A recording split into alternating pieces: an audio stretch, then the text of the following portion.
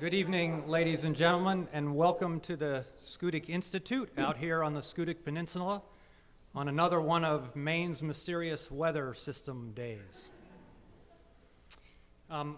We have an exciting program this evening, but first and foremost, I'd like to thank all of you for taking the time to come out tonight for this program.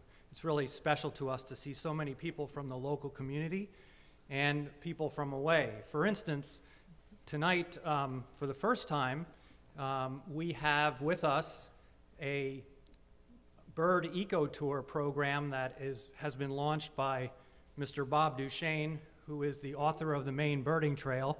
He's right here. And myself, we put together this package, and we have, by show of hands, a faithful group of 11 people from all over the country, including one native Australian, who have been touring. We started out in Baxter State Park for a couple of days and birded in the park and as well as on the border of the park. And now the next 2.5 days, well, now one day remaining, we'll be here working out of Cirque. And today we were down east a bit into the Blueberry Barrens above Cherryfield and those places. We saw upland sandpipers and some other good things today. And we searched fruitlessly for spruce grouse in Baxter State Park as well as here along the coast. So if anybody ever sees one of those things, would you let me know, please?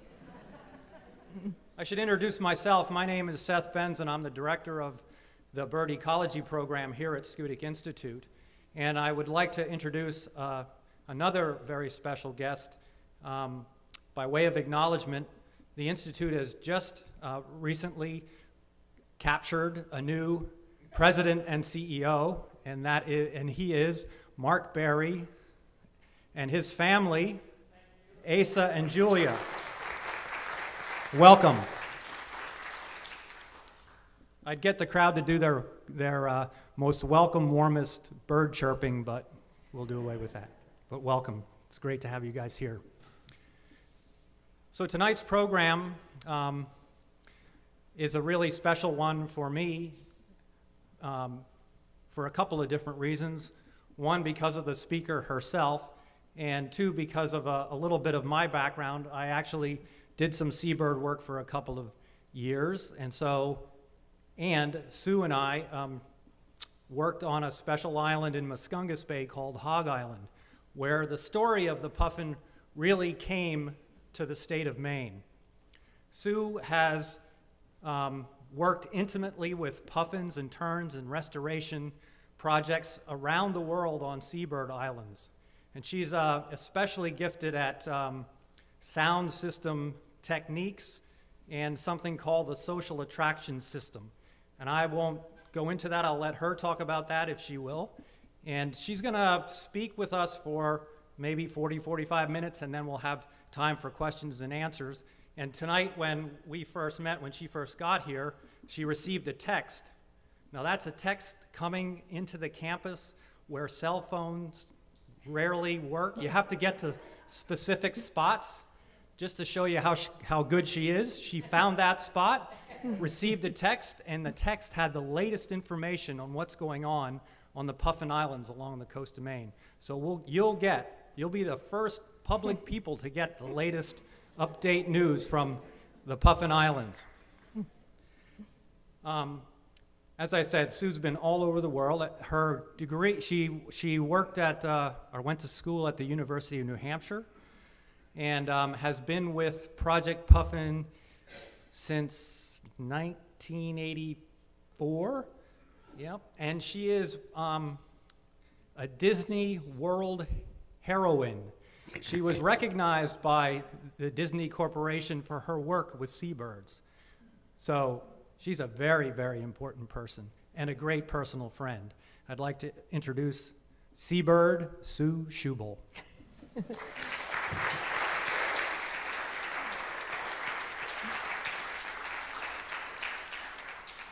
Thank you, Seth. Thank you, everyone, for coming out.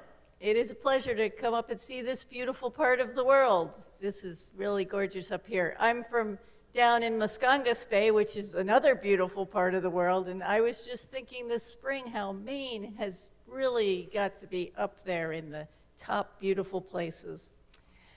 So I work for the National Audubon Society for the Seabird Restoration Program, also known affectionately as Project Puffin. And you can find us all over the place. Whenever there's a picture of a puffin, we might have a little voice in that. You can look on the boxes of Puffin cereal and see our founder, Steve Kress, on there. Somebody just said to me, that is the ornithological equivalent of being on a Wheaties box. So Maine has a lot of islands, more than 4,000 islands along the coast of Maine. You would think, wow, what a great place for seabirds to nest. They tend to like to nest on offshore islands. Not all of these islands, though, are really suitable for seabirds.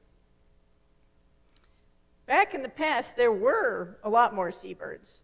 In fact, the naturalist on the ship Archangel in 1605 wrote that there were blizzards of birds on the Maine islands. And when you step onto a seabird island, it looks like a blizzard of birds because a lot of these birds rise up in the air and they swirl all around with their white and gray wings, and it's like a blizzard. The first Europeans who settled in this country, they thought, this is great. This is a ready source of food on these islands. They could go out onto an island. Many of these islands, you'll notice, are named Egg Rock because people would go there to harvest eggs. Certainly before Europeans, the Native Americans would go out and use those resources also. But Europeans really seemed to go out and use them to a higher degree. Eggers would go out and they would collect the eggs out of the nest. This is a tern nest. Terns, you can see from those spotted eggs, they nest right out in the open, so their eggs are camouflaged. Very easy to collect those eggs. Gulls also nest out on the surface, and they have large eggs, bigger than a chicken egg, so a great source of food. The eggers could go out there to gather up the eggs and then sell them down in Portland and Boston, sell them at market. But how do you know if an egg is fresh? You can't have a half-grown chick in your egg that you're selling for someone to bake a cake with. What they would do is they'd go out to the island and smash all the eggs, and then the birds responded by trying to lay more eggs. So they could go back in a few days and collect all fresh eggs. This was very hard on the population. Also, big birds like gulls and smaller birds like puffins are good to eat, so they would kill birds for food. Puffins were particularly easy to get because they nest underground in these underground little, in some places in underground sod burrows, and mostly in Maine they find little crevices under the rocks and nest there. So you could put fishing nets over the rocks, and when the puffins came out in the morning they would get caught in the nets. But the really most wasteful thing is that it became the fashion for women to wear feathers in their hats. So the millinery trade hard hit those birds. In the late 1800s, this was the style in Boston, in all the cities. And all kinds of birds, whole birds, wings of birds, any kind of bird were on these hats. Luckily, at some point, there were some women who said, this is ridiculous. We would like to see some birds out in nature, not just on people's heads. But by 1900, almost all the seabirds were gone on the coast of Maine. There were not even any seagulls left. Seagulls, speaking broadly. Any kind of gulls left. If you can imagine Maine with no seabirds, it was indeed shocking. The skies were empty. Luckily, those concerned citizens, they got their influential men friends involved, and they started trying to protect these birds.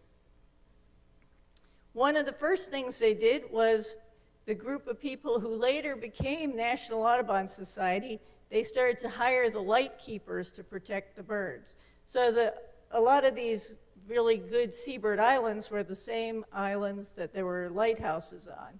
And prior to them being protected, a lot of people would go hunt there. You could get a a pair of tern wings would bring in some good money, and many terns nest on these islands. So they hired the lightkeeper at Matinicus Rock in 1900 to be the first Audubon warden. And actually, he died, but in his replacement in 1901 really became the first warden. And so the terns started to respond positively to that. They, as long as you're not killing them, they can rebound and reproduce, and terns can migrate around and fill in new niches. Puffins, however, had a much harder time. The thing about puffins is that they don't normally go to new places. So even though on Matinicus Rock we were down to one pair of puffins, and that was the only pair of puffins in Maine, that little population did start to grow as they were protected from hunting, but they weren't going to recolonize any of the other islands that they used to be on. So along came Steve Kress, Dr. Stephen Kress. Actually, this was before he was doctor. He was Steve Kress, and he was teaching bird life at the Audubon camp in Maine, which is the island I just came from, Hog Island. This is the site of the first conservation camp in the country, the first National Audubon Camp, and it was designed in 1936 to teach teachers how to conserve things, conserve nature. And so their idea was teach the teachers so that they could go spread the word to all their students. So Steve was teaching there in 1969. He started teaching there. And he thought, what a shame that there are not puffins down the bay on Eastern Egg Rock where there used to be puffins. Wouldn't it be great for the whole ecosystem and for these Audubon teachers to learn about the puffins of Eastern Egg Rock? This is Eastern Egg Rock, and you can see it is a really good seabird island. It's got a rubbly boulder berm around the outside. It's got low vegetation in the middle. It's far from land. It's at least 4.5 miles from the mainland. So the mainland predators really can't get out there. And it was perfect, except that there were no puffins there. So he was a talented birder and loved birds, but he needed to know the specifics of bird biology in order to really help them. The fact that puffins don't really move to new islands on their own because they have very strong natal site fidelity. So they'll always return to the islands that they fledged from as little chicks. Puffins they stay down in their burrow during their whole nestling period. A puffin incubates its egg. It's 1 egg per year for 6 weeks. Actually, both members of the pair take turns incubating. And then the chick stays down in the burrow where it's really safe, and both parents bring fish to the chick for another 6 weeks. They rear that chick up. You can see this one's getting some feathers on its chest, and it's still kind of fluffy all over the rest of it. But by the time it's 6 weeks old, it will have adult feathers, contour feathers all over. Its face will still be a little darker than an adult, and it'll still have a gray beak like that and little soft gray feet. But at that point, the puffin departs in the middle of the night all on its own, runs down to the sea as fast as it can, and swims away from the island, not to come back for several years. Its parents don't go with it. So he thought, okay, the puffins return to the island they fledged from. They don't need parental care after they leave. Perhaps we could be puffin parents. So adult puffins go to sea every winter and return back to their burrows. But the young puffins don't need to come back to land until they're old enough to lay their own egg, which is age 4 or 5 years old. So in 1973, he thought he would start this experiment of going to a place where there were many puffins, getting some puffin chicks, bringing them down to Eastern Egg Rock, raising them up, being puffin parents on the island, and then when they fledged, hopefully, they would imprint on that island and return there when they were of age. So Great Island, Newfoundland is a place with many puffins. You can see puffins all over. Now they nest in a little bit different habitat there. The sod is very thick and the burrows are about that big around, deep into the sod, longer than your arm sometimes. But that was a place where he got permission to go and catch some young chicks. They were brought down, show you that suitcase that the person is carrying. That's a special puffin carrying case that he invented, and inside the original one had soup cans, 20 soup cans, so that each puffin chick could have its own little compartment, since they're always only children. Wanted to keep them separate, and it had burlap on the sides for ventilation, and they were very careful to immediately get those puffins out of their burrows into the carrying case. They had a neighbor that actually volunteered to fly a plane from Canada down to Maine, and it took quite, it's pretty long ways, but it was a relatively quick trip, flying down, going through customs, getting to Bremen, taking them out in the boat, and tucking them into these little artificial burrows that they had made ahead of time out of sod. And you can see there, that's burrow number 22. And it has a little screen, which was closed for the first few days until the puffin got used to its home, and then it was left open, and they never came out. They didn't want to run away. They were content down there getting fed every day. They were fed mostly silver sides or other small frozen fish, which were supplemented with vitamins put into them. They were carefully tracked, weighed, and measured every few days just to make sure they were growing well. And this is a little fledgling, so that one's ready to go.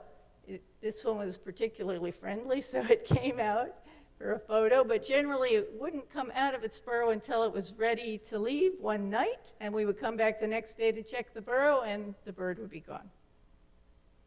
Out to sea. Now these are adults out at sea, but those little puffin chicks, imagine going out to sea. You've never touched the water before. You've never had to find your own food.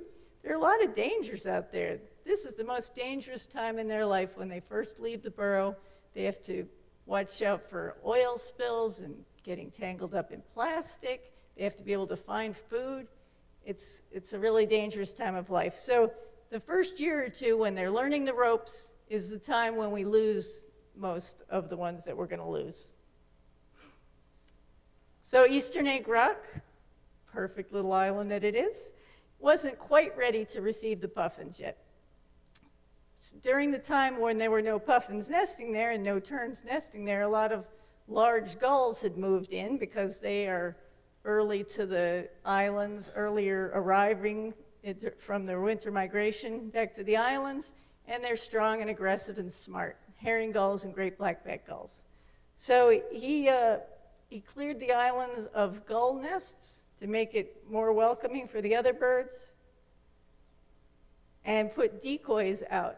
Since puffins are colonial seabirds, they are used to living with hundreds or thousands of other puffins. That was a key thing. So this was a whole part of the thing that became known as the social attraction technique. You had to provide a faux colony until there could be a real colony.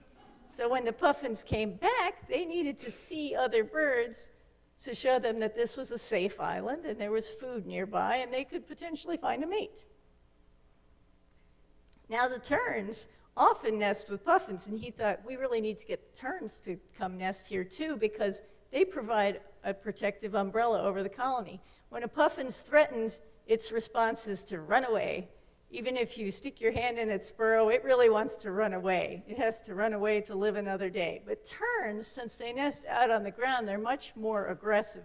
And as a colony, they could drive away intruders. So they can drive away a gull or a great blue heron, a lot of things. They'll gang up and get it out of there. So his idea was, let's get a tern colony to be established on this island too. Now they have a very different life history. So terns nest out in the open. Both parents incubate the eggs. Both parents take turns feeding the chicks. But when it's time to migrate, the whole family goes, actually the whole flock kind of leaves together and go. This is a fledgling common tern begging from its parents. So you can't be a tern parent and then let them go. You'd have to migrate to South America with them. So part of the strategy that we really used for attracting terns was the sound element. This is a sound system that I made. It's got a wooden box, a weatherproof box, that holds an MP3 player and an amplifier and a battery that gets recharged by the solar panel. And it plays 24 hours a day. So this one is not on Eastern Egg Rock. This is in South Carolina, I think. But the technique is that you make it sound like a big tern party all the time. So when those terns come by, and their flocks are a lot more fluid, they will move to different islands. When they come by, they see some tern decoys, they hear the tern sounds, the top 10 tern hits, they are going to move right in. And in fact, it worked remarkably well. And soon they were breeding on the island. Within 2 years, they were breeding on the island. Oh, so cute. It took the Puffins a little bit longer. So 1973, he brought the first Puffins down. 1979, the first Puffins were seen amongst the decoys again. So that took a while. It took a lot of patience and hope and believing in it. But a lot of birds die when they're young, and it takes a long time for them to mature. In 1981, this is what was seen, a puffin carrying fish, and that is what they were really looking for. A puffin does not carry fish unless it's going to take it to its chicks in the burrow. So successful breeding in 1981. And you can see in 1981, we have 4 pairs of puffins breeding. It was a very exciting time. And then the number jumped up a little bit, and we had about 16 to 18 for quite some time. And people thought, is this all that the island can handle? Maybe this is the carrying capacity, because it's at the very southern part of the Puffins range. Puffins are across the whole North Atlantic, but they don't really go further south than Eastern Egg Rock. Then we had this steep increase in numbers. And a couple of years ago, we had our top number so far of 123 pairs of puffins from 0. That was pretty good. In 2012, you can see it dropped down a bit. We had some predator issues that year. And then last year, it dropped down a bit more. But all the seabirds were having a really hard time last year. The ocean was not providing them with food. Actually, the summer before, in 2013, the adults were weak from having wintered poorly. So they came in kind of weak. Some of them chose not to breed because it takes a lot of effort to do that. And partway through the season, it seemed that the fish supply dropped off so that they weren't able to raise those chicks all the way. Now on Matinicus Rock, one of the other islands we work on, we're able to really track a lot of the chicks. So we can see how the chick survival is for each year class. On Eastern Egg Rock, it's very hard to get into the burrows to band the individual chicks. But on Matinicus, we can get in and do at least half of them. So you can see that it varies, the survival varies a lot from year to year. Incredibly, that one year, 1993, was our highest percent of survival. 95% of those chicks survived and returned to the islands. That was amazing to me. So you can see on the graph that the 90s were really good years. Those birds must have been in a clean, healthy ocean. They were finding plenty of fish. And lately, it hasn't been quite as good. It's been kind of erratic, but in 2011, it was not too good, 2010. And it's been not too good for a few years. Since the puffins live a long time, the oldest known puffin was 36 years old. We have a number who are in their 30s. You would expect quite a bit of variation. They just have one chick a year. They don't start breeding till they're quite old, 4 or 5 years old. And so a puffin could potentially have 30 chicks in its lifetime. You wouldn't expect them all to live. But we are concerned a bit about the current state of the ocean. Hopefully it's just a blip and we'll come back. So since we had such great success restoring these seabirds, now what? Well, now we study them every year because they are telling us a lot about what's going on in the ocean. They are our canaries. That's a razorbill, by the way, another member of the Puffins family, in the Alcid family. So every year we work on 7 different islands, and we count thoroughly all the nests on each island. In fact, everybody who works on seabird islands in the whole Gulf of Maine, we all work together so that I think it's next week is the count period. Everybody will go out on their islands and count every single egg in every single nest on the islands. All the ones that nest on the surface, at least.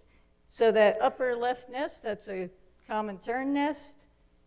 That's a laughing gull nest. This is an odd tern nest down here. And a common eider, that sea duck that you see around here. That's its nest. So how do you do that? How do you count 1,000 nests? How do you count 1,000 pairs of birds? What you do is you get 4 or 5 biologists in a line, arm's length apart, and you walk slowly back and forth over the islands, searching every single part of it, through every raspberry bush, over every rock. And each person who sees a nest yells out the number of eggs in that nest. The person walking behind is taking the notes, and so you're yelling out 2, 3, 2, 1, 2. Everybody in the line is yelling these things out. The person behind is yelling back so that they know that they've been heard and writing it down. Meanwhile, all the terns are screaming, and they're diving, and they're pooping, and they're pecking you in the head. It's a good time. So once we know how many nests we have to start with, we really want to know how many chicks are produced. And generally, you gauge the productivity based on the number of chicks per nest.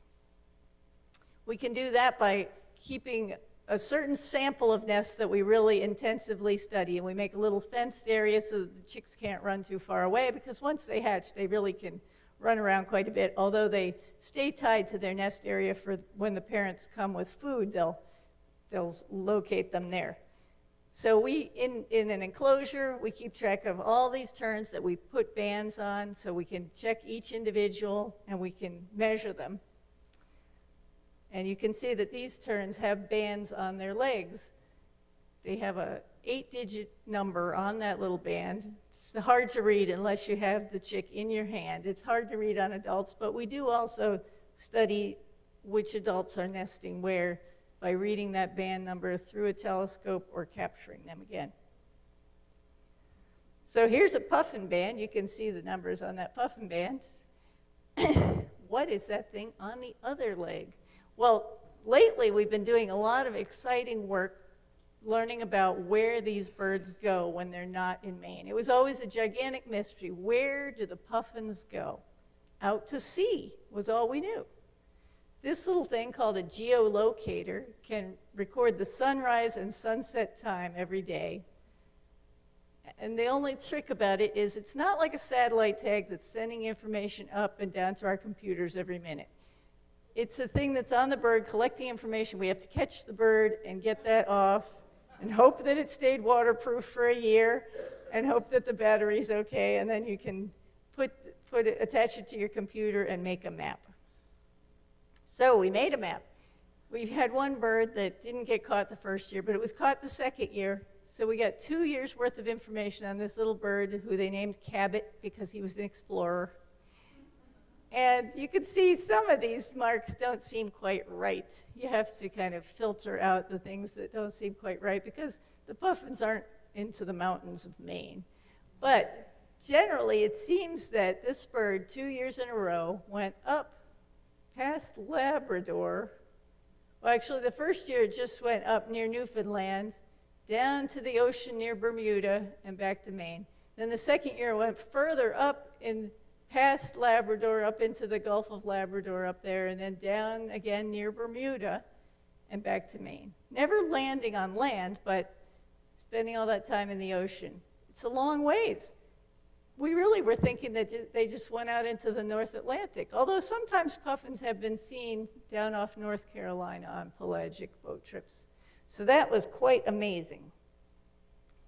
Now this is a map from Arctic terns, which had geolocators put on their legs. This is totally amazing. The Arctic tern is the master migrant of the bird world. It flies farther than any other bird. It sees more sunlight than any other animal. And you can see that these guys who started up in Maine, what was really interesting is they had pieced together the migration from just regular band recoveries along its route. They knew that it went over towards Africa, down the coast of Africa, down to Antarctica, and then came back a long ways. But what they found out, some other interesting things they found, were that first it went out into the middle of the North Atlantic Ocean and hung out for about a month, probably just regaining strength. Maybe that was a place with really good fishing. And then some groups, well, most of them went over towards Europe, down the coast of Africa. In that middle area, some of them split off and went down the coast of South America. Some went down the coast of Africa. They all met up down in Antarctica. They're flying around back and forth around Antarctica for months, and then zoomed back up to Maine in time for the breeding season. Another thing we really like to study every year is the diet of the birds. So terns, since they nest out in the open, are particularly easy to study. They bring in fresh sushi every day to their chicks. Nice whole fish. They don't regurgitate it, so it's easy to look at that fish and identify it. You can see that one has a forked tail, and it's nice and shiny. That's a herring. We would write down the number of fish that are brought in each day, the length of it compared to the bird's beak, and then which chick in the nest gets the food. Here's one bringing in a little tiny euphausid shrimp. So we want to keep track of what they bring in, and then we can measure the tern chicks to see which diet helps them grow the best. Last year was our 40th anniversary for the project, and it's amazing how much information we've gathered and how many interesting things we've done. We now work on 7 different islands along the coast, from Scarborough, Stratton Island down off Prout's Neck, up to Seal Island off Vinyl Haven. This is Jenny Island, a little tiny island in Casco Bay.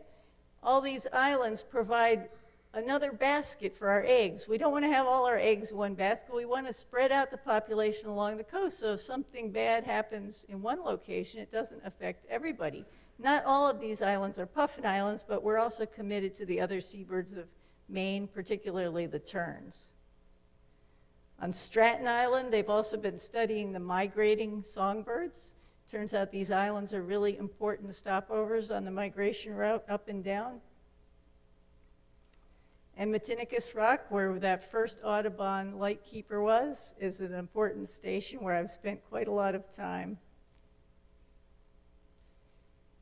Since these birds are citizens of the world, it's particularly important that we engage people from other places. So we have a fellowship that brings in our international fellows to work with us here in Maine.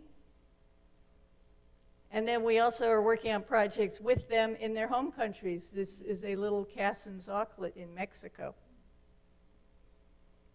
There are many seabird restoration projects that are using the social attraction techniques now that started right in Maine and all over the world. So a couple of really exciting ones lately are in China. The Chinese crested tern is really, really rare. Less than 50 pairs exist in the world. And they put out some sound systems last year to attract those birds in, and they're already breeding at that location. So one thing is to bring the birds to a place that's safer or to a place where they can be protected. But you can see many, many good projects going on. We want to educate the youth, so we have a seabird education program, and I go into a lot of schools along with my colleague Puffin Pete, and we teach those kids about the wonder of seabirds. A lot of them live in fishing communities, so they know about seabirds from being out on their parents' boats. But they don't know everything about those seabirds, so they learn a little bit more, and they can provide information to their whole family. We have a live Puffin cam that you can watch on our website, projectpuffin.org. It's in a Puffin burrow. We have a burrow cam, and we have one out on the rocks, which is really cool. And you can see that right now it's an egg, but you can see that egg hatch out and watch that chick as it develops. It's so important that we engage the whole world. Think about our globe-trotting birds. They are traveling all over the place. It's not just up to us. Even though we take really good care of them here, when they go off far away, lots of things can happen to them. So if you're interested in learning more about birds, I'll just put in a plug for Hog Island. We're still offering residential camp programs there with top birders from all over the country. Another beautiful part of Maine. And you can learn about puffins and go visit them at Eastern Egg Rock. These birds are counting on us. Everything we do has an impact. So let's make it a positive one. And now I'm going to just put in a little plug for the underappreciated member of the Alcid family. You know, people love puffins. They think razorbills are really sexy. But the little black guillemots, which is pretty common in Maine, you can see them all around. They're really neat, cute. They've got adorable red feet. When they open their mouths, they have beautiful red mouth lining. They're really kind of overlooked. So about 23 years ago, we started Guillemot Appreciation Day, which has now become an international holiday, and I imagine Seth will be celebrating it here. It's June 27th every year, so get out your red shoes or socks and think about composing a ballad to the beautiful black guillemots. Now, that's all for my presentation. I'd be happy to answer questions, but first I'm going to start passing something around so you have a chance to experience it while we do questions. I can pass around one of our original decoys. This has been actually kissed by a puffin. It's made of wood. It's a little bit heavy. And then this is always just a very fun thing. You know, these birds are so well adapted to live out in the cold, wet, salty ocean. And they can live out there because of their nice layer of fat that they acquire when they're getting enough food, and also because of their super warm, downy feathers. Now, this is not puffin down. This is from an eider duck's nest. But it's amazing to experience bird technology in the hand. It's so light. You can't even believe it. How could birds invent something that was so light and so warm? So the way to pass this around is that the person getting it should hold their hands out nice and flat and close their eyes, and the person passing it should sneak it onto their hands and see if they notice. Close your eyes. Open your eyes.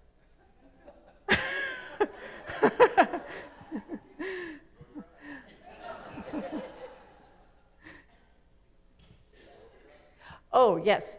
So I wanted to play a puffin sound for you because it's a really surprising voice. Now, puffins don't really say a lot. They talk when they're down in their burrows. They talk to their mates and their chicks. But mostly they are pretty quiet when they're out on the rocks with hundreds or thousands of birds. But this is their voice.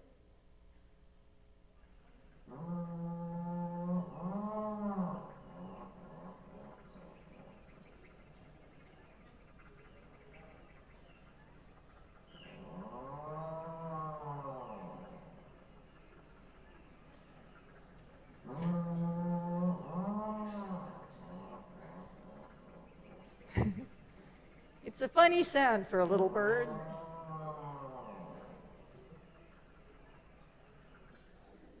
Since they don't really talk a lot, we didn't use sound too much for attracting puffins. Mostly we just had the decoys out. They're very visual birds and they like a crowd. But with the terns, they are a lot more vocal.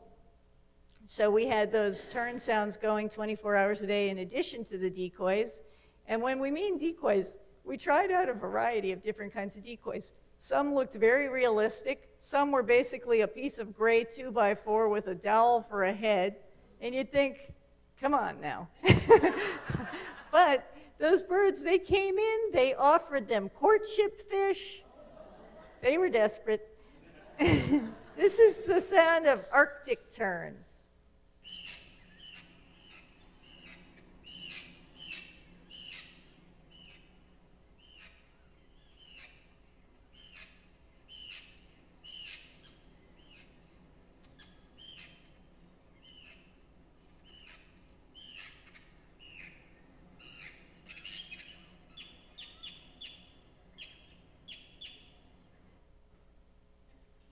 Oh, so the information that I got right before this on my text was that, well, we don't know the numbers yet for this year because next week is the nest counting week.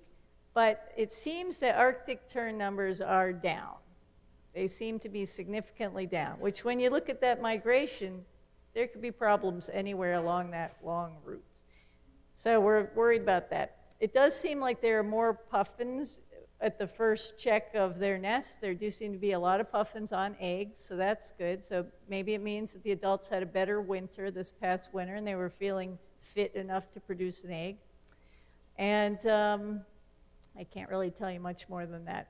So we're still really early in the season. Nobody's really hatched yet, so we're not, although we've seen quite a few courtship fish in the terns' beaks, which look like pretty good hake and herring, about a couple of inches long. That's ideal.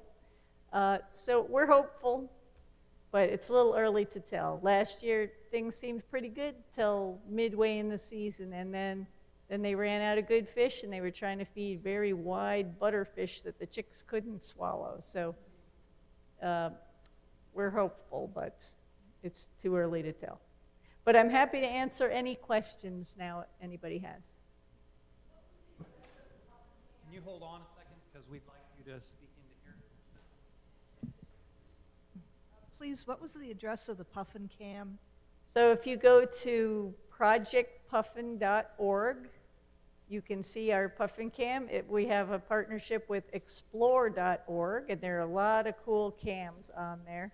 Also at the Audubon camp on Hog Island, we have an osprey cam, and those chicks just hatched last week, so we have 3 little chicks in that nest that we're watching. And, oh, this is exciting, we are going to have a guillemot cam. Should be online pretty soon, within a few days, I hope.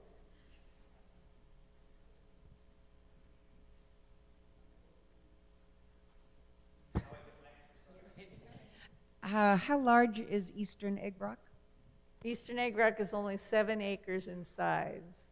So the birds are really packed on there. 1,000 pairs of terns, 1,000 pairs of laughing gulls, 100+ pairs of puffins, storm petrels nesting under the sod, eider ducks under the shrubs. It's just a layer cake of birds. 5 biologists. From your provisioning studies, what seems to be the most nutritious fish for the terns and the puffins? It seems like herring is the best. It has really good oils, and so it has a lot of calories per unit. And in the southern islands that we work on, Jenny Island especially, they often have really great herring near that island. And so even though it's prone to predator issues, being very close to shore, if the predators are under control, they can get a lot of chicks, common tern chicks, produced at that place. So more than 2 chicks per nest sometimes, which is really great. Is the sand lance still important to the Stratton? Yep, sand lance is also a good fish, and abundant and easy to swallow. But sand lance likes to live in a sandy habitat, so Stratton Island is perfect for that, being right off Old Orchard Beach. But some of our northern islands don't have sand lance because they don't have sand. Yes, you say the terns almost disappeared. Was that the origin of the saying, one good tern deserves another? Could be. Is there some biological significance to the colors of the puffin's beak? Well, you'll notice that a lot of seabirds and other marine animals have the dark on top, white underneath coloration. So sharks and tuna and whales and birds. And that's thought to be good camouflage.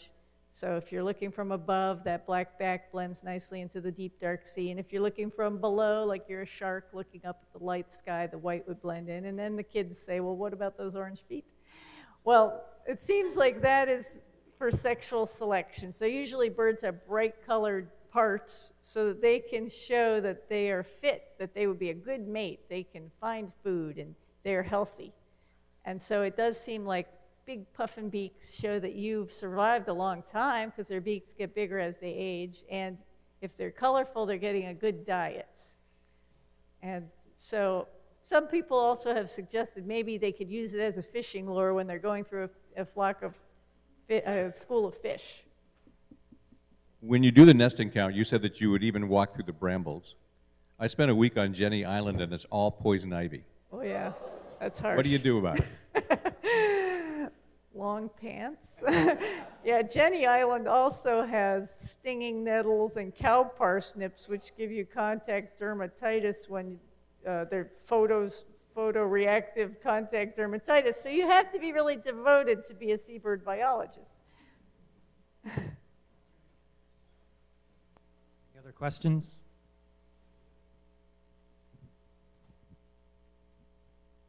I have read about the disappearance of the proper fish for the baby puffins. Is that just a natural up and down cycle, or is it global warming? Well, that's what we don't know for sure, but it does seem like fish respond to changing water temperatures, and some of them can't, there's not as much oxygen in warmer water. The herring and schooling fish prefer colder water, so they might be moving, and it does seem like in Iceland that's the case, that the fish are moving away. You know, most of the puffins in the world are in Iceland, and they have been doing terribly for years now. So it could be a combination of overfishing, it could be climate change with the water temperature and the currents changing, because these guys migrate on the currents. So, you know, it's hard to really prove that, but you can correlate things, and it seems like that's all a risk. So, you know, hopefully, maybe things will change a bit. Right now, down off Baja, Mexico, where some of our partners are working, they're having an El Nino year, but it's not an El Nino year every year. So there they have some bad years, and then they recover with some good years. Are there still humans egging? Not in this country. It's illegal to have any egg of a migratory non-game bird or any feather of a migratory non-game bird. So we protect our birds pretty well here, but they're going around the world without passports, and they go to all different countries where there are all different sorts of conservation laws and human conditions, places where people are worried about being at war or starving, and they might have less sympathy for a bird, a little bird who has needs.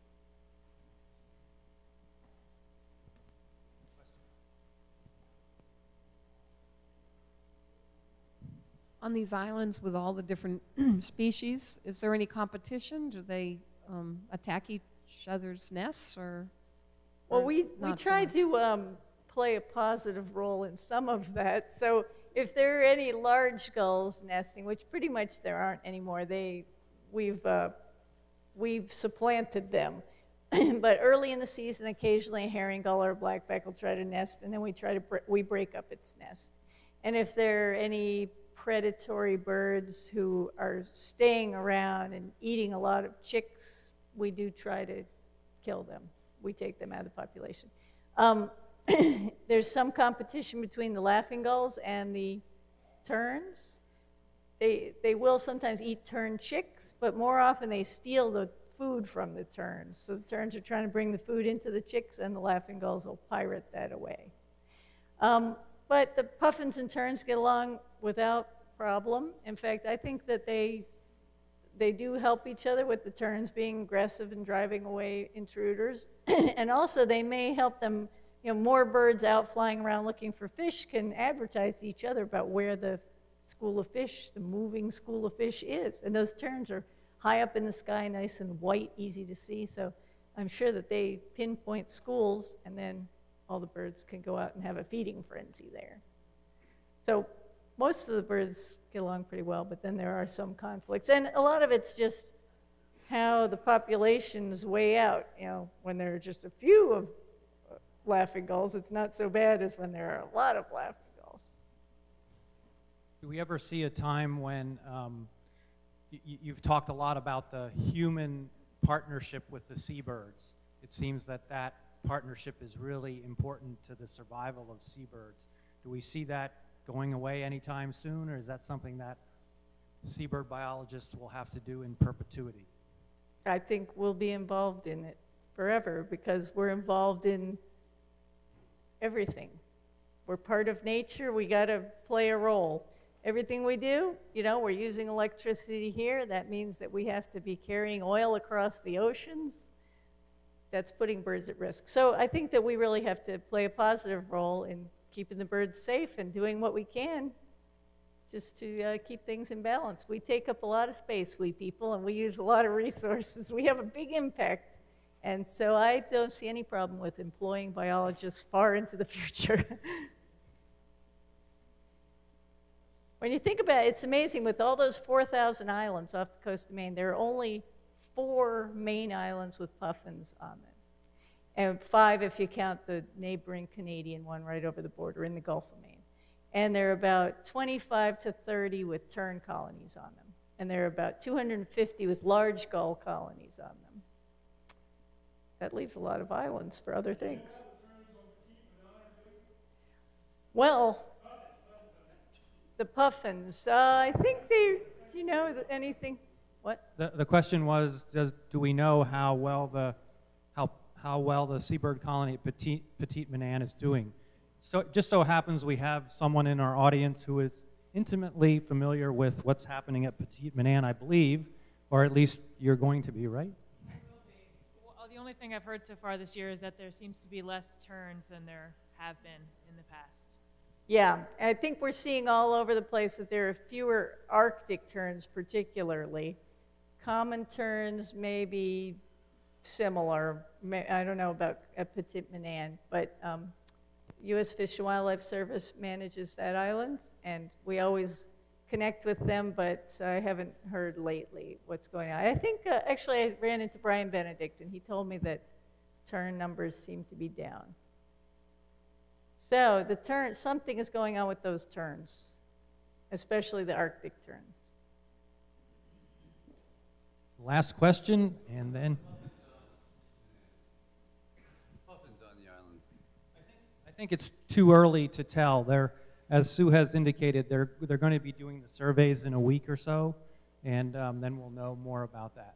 But they have a small population of puffins out there. I think around 60 to 80 pairs usually. So we'll have to see. We always come together at the end of the season in August. You know, it's a pretty short season, really. And the puffins are not probably even hatched yet. I don't think any of our puffins have hatched yet. So once they hatch, then we'll have a better handle, because a lot of puffin nests you can't see into, and you just have to watch for adults bringing fish in. And we have our burrows all numbered. So once they start feeding, you can keep track of nest number 1 has had a feeding on June 14th. And then you track it, and you assume that if they feed there for 15 days, we're going to count that as a puffin who fledged, even though if they really need 40 days to fledge, in case we missed some. That's just what we use for a gauge.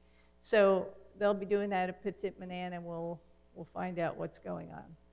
You know, I think they have a really good website through U.S. Fish and Wildlife Service, and they sometimes blog about Petite Manane also on there. So you could look on that website and find out. Well, thank you very much, Sue, for a very, very informative program. Thank you. Welcome.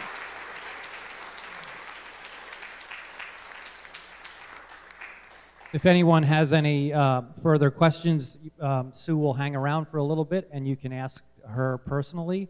And I want to alert you to the next public program sponsored by the Schoodic Institute Bird Ecology Program. It'll be on Tuesday night, July the 8th, when we're bringing one of Israel's foremost ornithologists, Dr. Yossi Leshem, who has spent a lot of time in the air with migratory birds going from Europe to Africa. And he will be here as our guest speaker.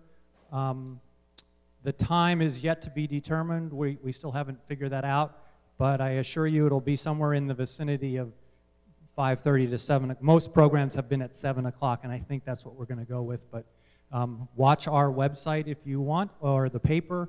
We'll have that announcement shortly. And thanks again very much for coming out tonight. We really appreciate it. Thank you. Have a safe trip home. Thanks.